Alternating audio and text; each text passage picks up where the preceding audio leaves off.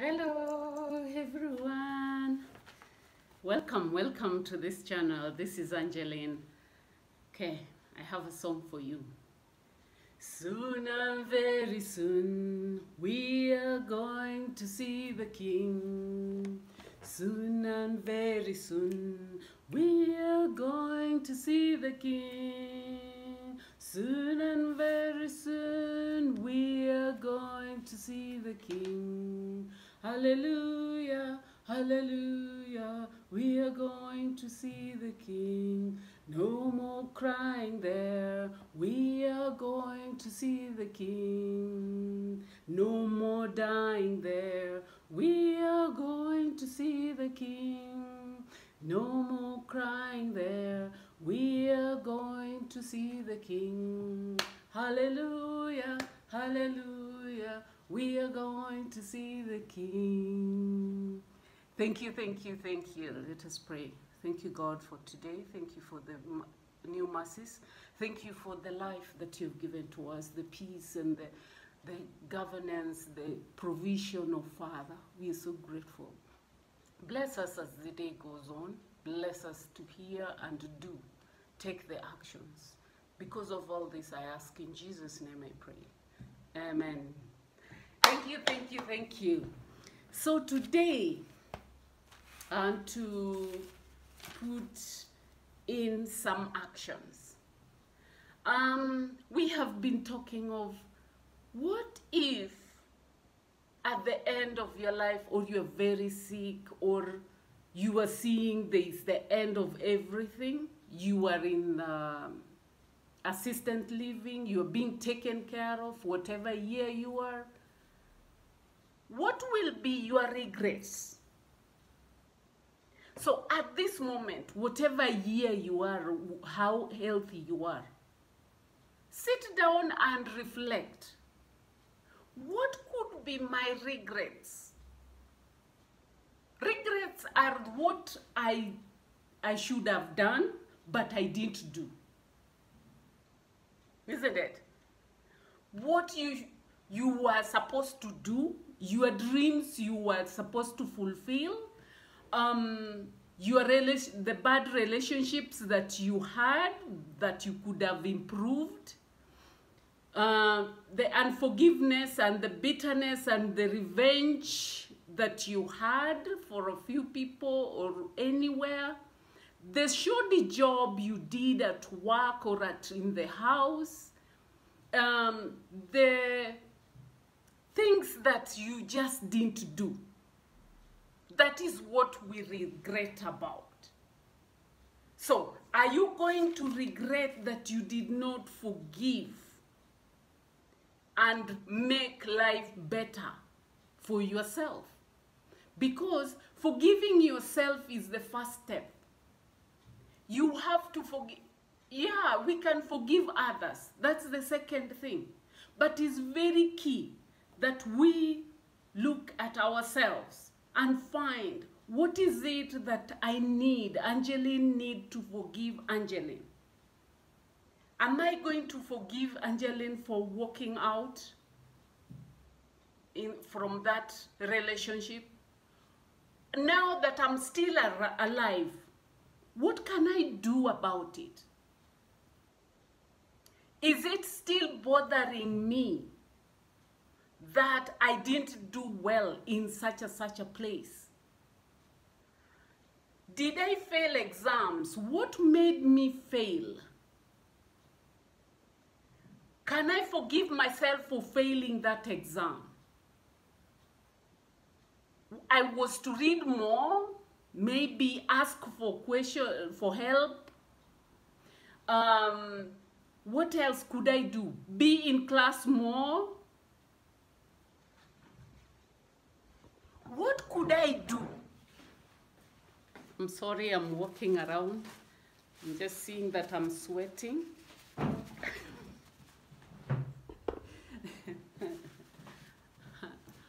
So, what could I have done with that class? Am I able to ask people for help? Whether it is help to to perform well, help to get finances on, help with the bills, help in knowing that this is my weaknesses. Tell me or make me aware of this and that. If my weakness is, let's say, a friend of mine here in Nairobi really likes buying things, impulse buying, until it is a problem in her relationship. So she admitted to me as a friend, and I told her, so one time we were together in town and she saw that, hey, that's good. Yeah, it is Mutumba, second-hand clothes. But that bag is good.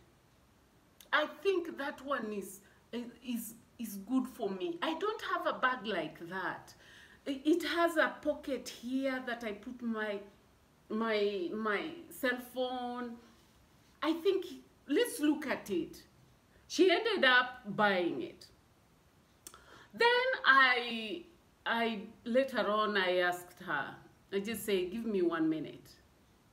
Okay, do you think this small pocket out here, you'll put your phone as you walk in this CBD where we are?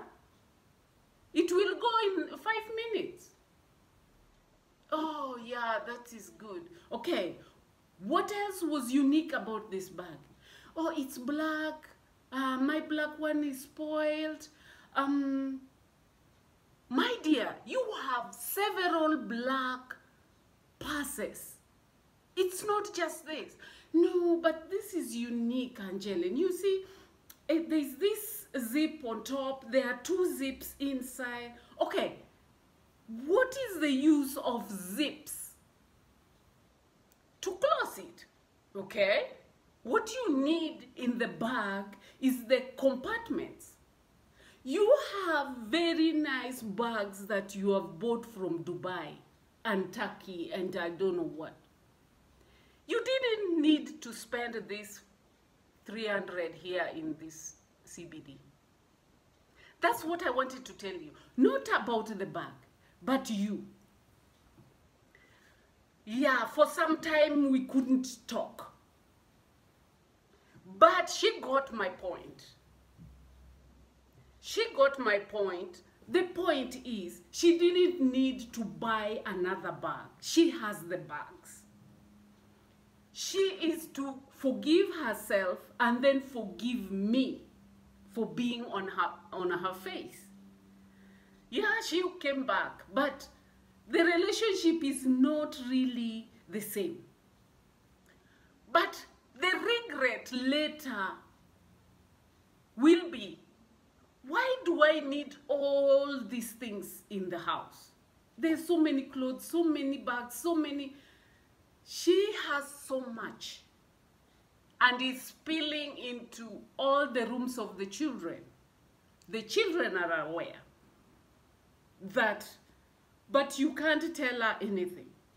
So the regret of not cleaning up, decluttering her room, listening to others, should be what she could sit down and write.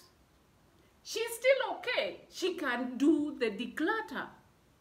She can try and take the advice of others when she's seeing a dress and wants to buy and the husband says, no, no, no, honey, we don't have the money. She should listen to that.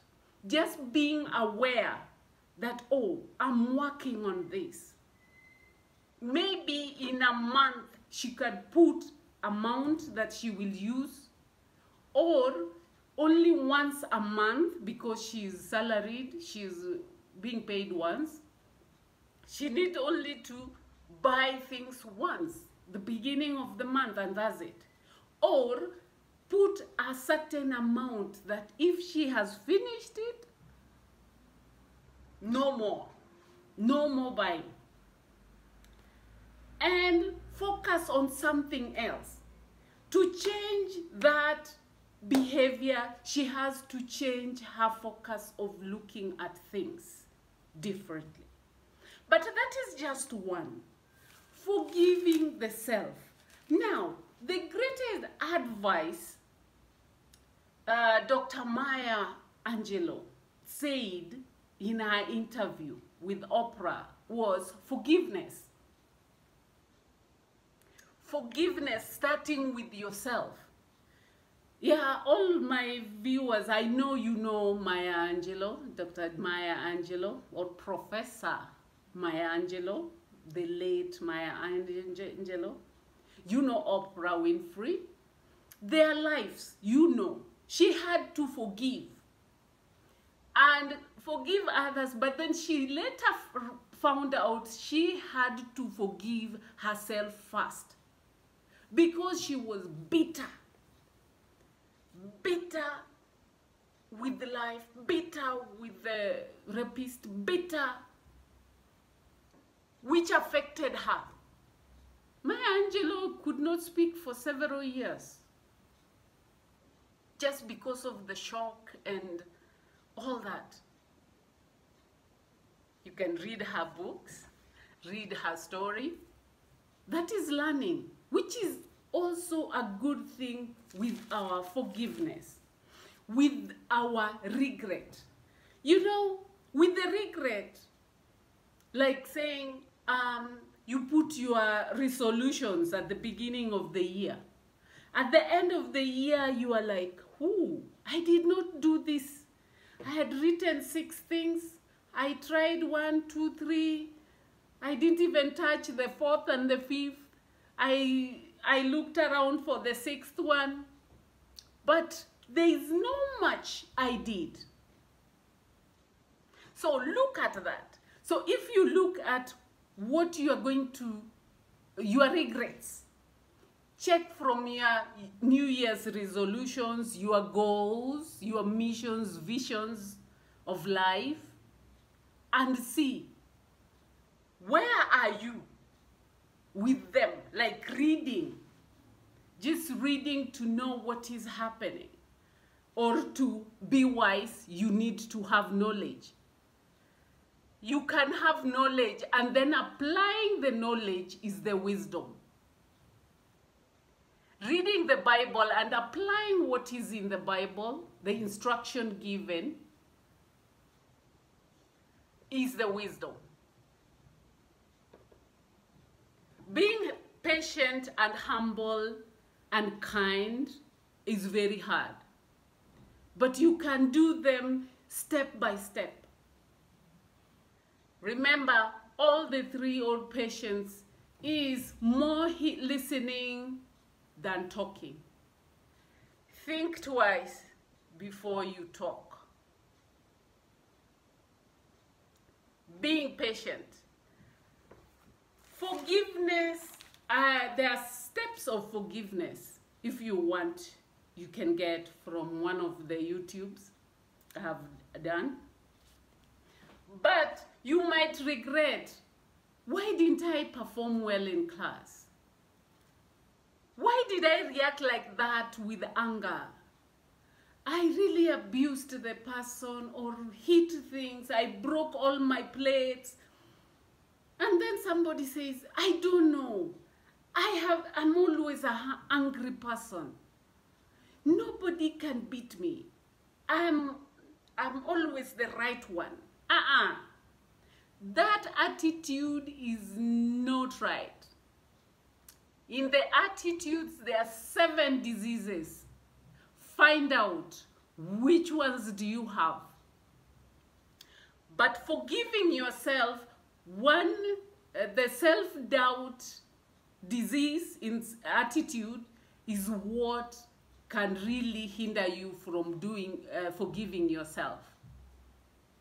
You just don't know, am I able to? Am I able to be a good mother? Am I able to be a good friend? Am I able to be a good teacher? You are really second-guessing yourself. Check. There are steps for overcoming the self-doubt, also in my YouTubes.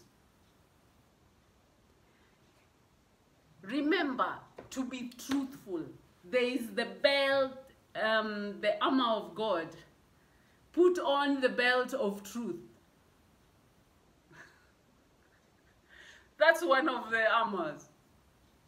Yes? To put the belt of truth. And that starts you with being honest. Thank you for listening to me. This is just saying, list your regrets and work on them. God bless.